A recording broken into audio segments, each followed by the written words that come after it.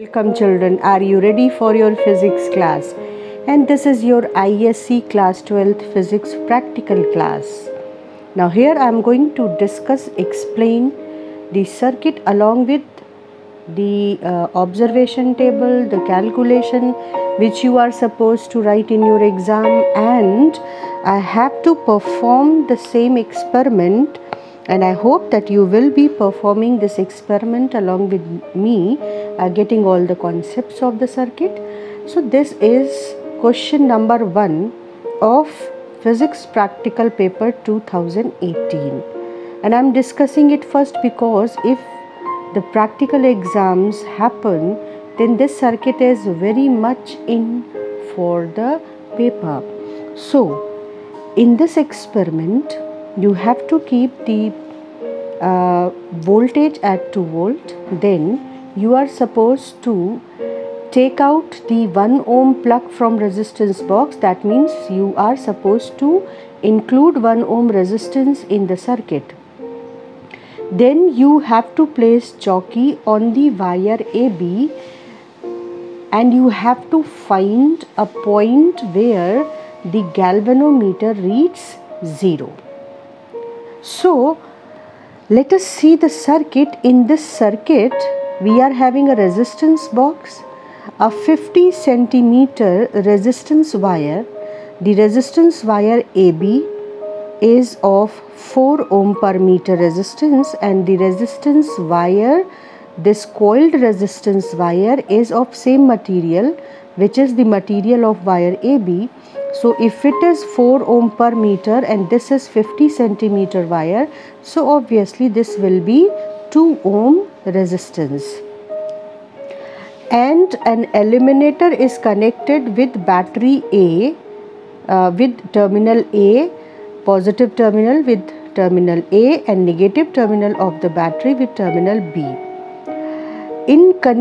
During connection of the circuit, what we will do, we will take out a wire from terminal A and will connect with the screw of the resistance box. Then one wire we will take out from resistance box, one from galvanometer and one from coil resistance, and we will join it here. The other end of the galvanometer is connected with the jockey, and jockey should have the long wire because it have to move on the wire AB. And the coiled resistance second end will be connected on the wire terminal B. So actually this is Wheatstone bridge arrangement, and the first step they asked is take out 1 ohm resistance from the resistance box and find that point on the wire AB where you get 0 of the galvanometer.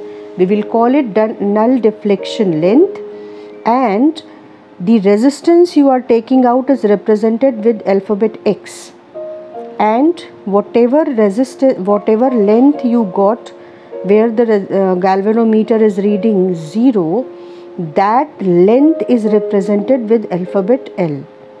Now once you got the respective null deflection length for 1 ohm, then you have to repeat this experiment for 2, 3, 4, 5 and 6 ohm also.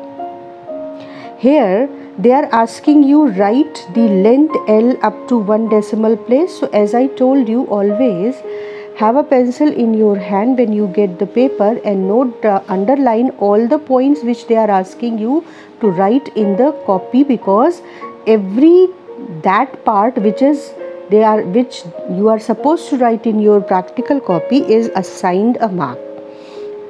Then after getting X and L, they are asking you to calculate a quantity Y, which is length upon 100 minus L.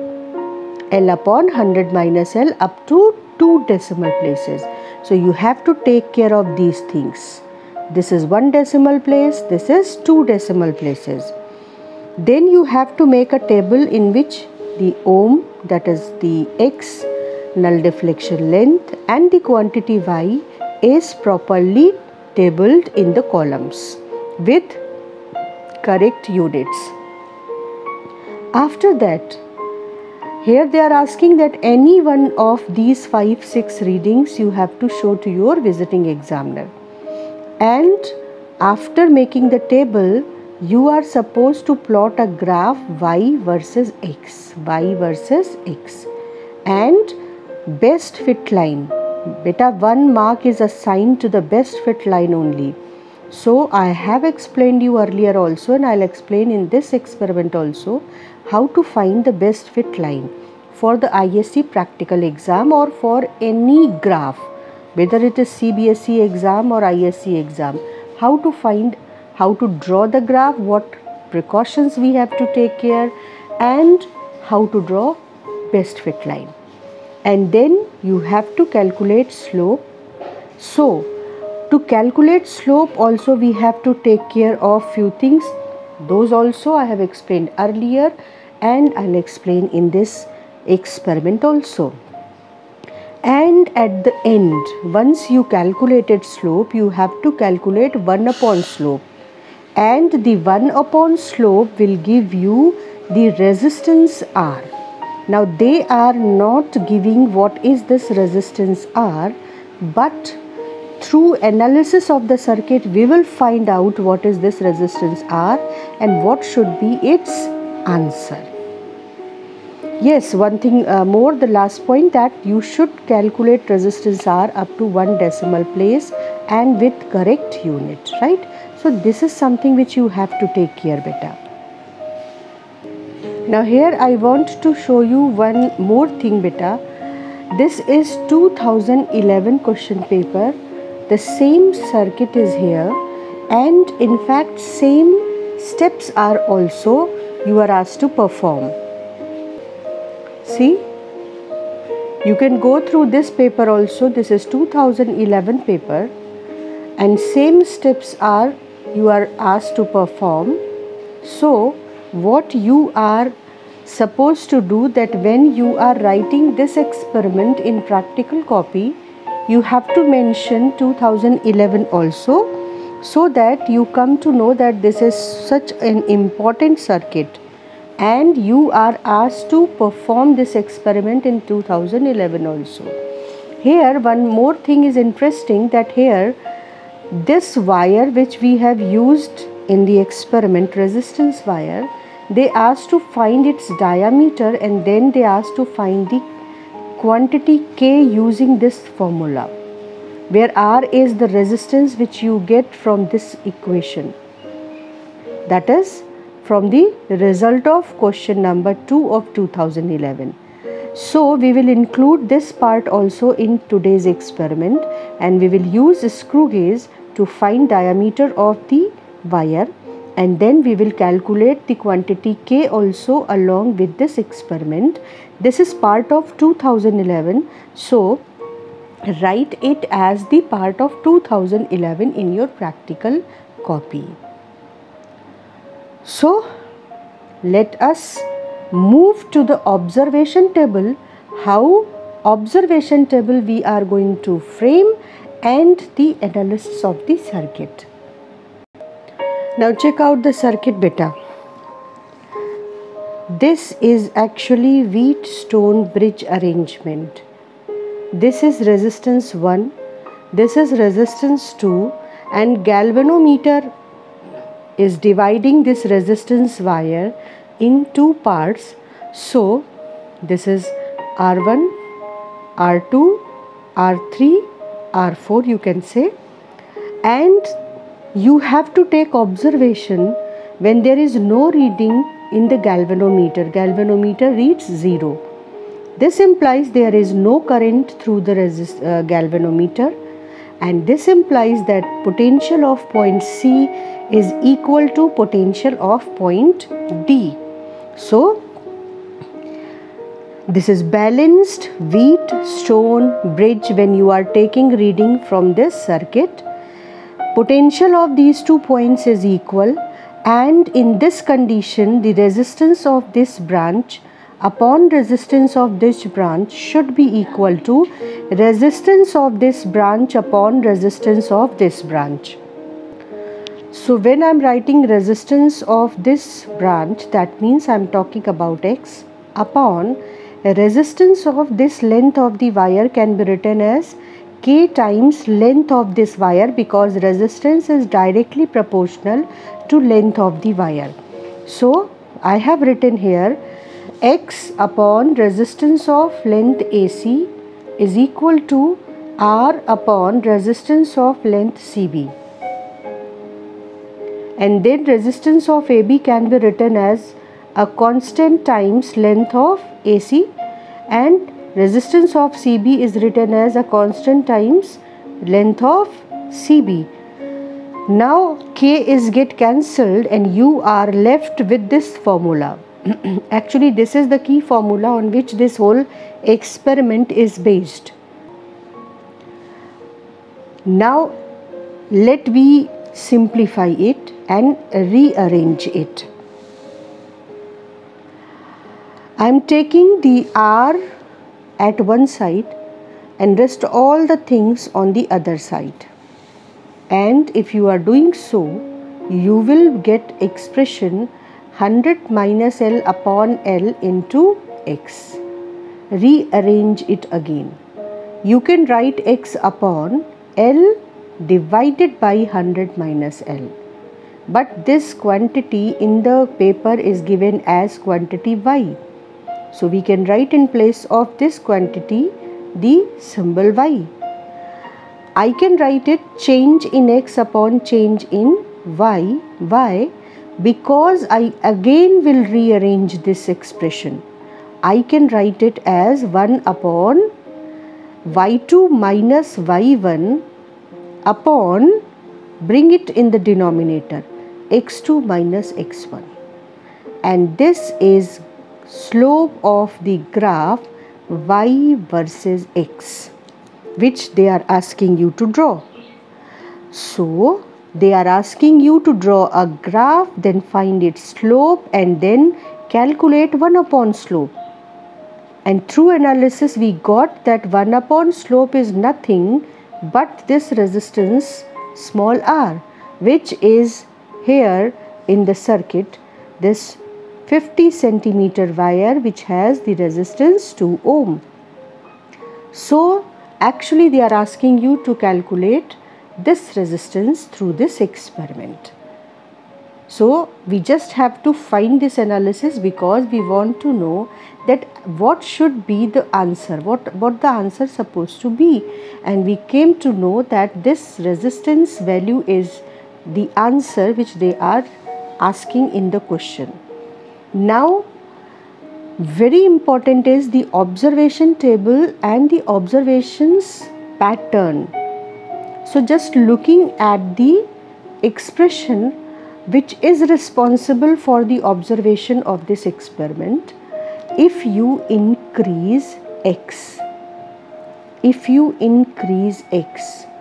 to balance this bridge, to keep the galvanometer at 0 mark, that is no current through this wire, and C and D to be at same potential, we have to increase this L also. According to the balanced Wheatstone bridge situation, if X is increased, the L should increase to keep this ratio equal to this ratio. Getting the point? So what should be the pattern of our observations? Pattern of the observation is that if X is increasing, to keep the ratio X of and Y. What is Y? L upon 100 minus L. Keep this ratio constant, L should also increase. Because if L is increasing, you can easily find out that 100 minus L will decrease. If L is increasing, 100 minus L is decreasing. So overall, if X is increasing, L will increase and Y will also increase. We can write it here.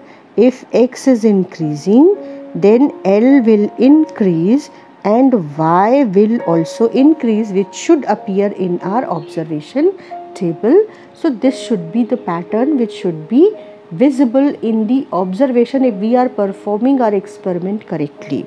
Right? Now come to observation table. How? We have to draw the observation table, because in the examination copy you are supposed to write only 3 headings. One is observation, no object, no apparatus, nothing. Observation. This is first heading, and so in the practical copy also you are supposed to write the observation, calculation and result. In calculation you will be calculating anything which they are asking, for example slope and quantity r, which is 1 upon slope. Clear? So now we are moving to the observation table. So this is the way, proper way to represent your observation table. First column for serial number, then the resistance box in ohms, then whatever null deflection length you are getting from the experiment in centimeter.